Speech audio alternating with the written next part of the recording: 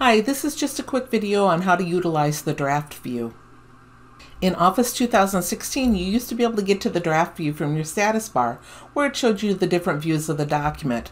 Now, one of the reasons people really like the draft view is because when you switch to it, for instance, if I go to the View tab and go to Draft, it will show you all the styles that you've got listed within your document. So when you're working on a really long document or a document that you're editing, moving things around, it's really easy to see what you're working with.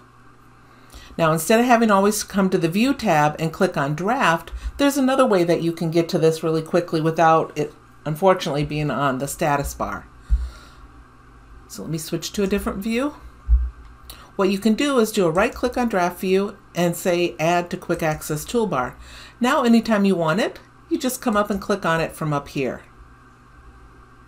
You can do that with any of the views that you use on a regular basis. I can add my print layout, so I can toggle between the two views as I'm working within my documents. So just a quick tip for you.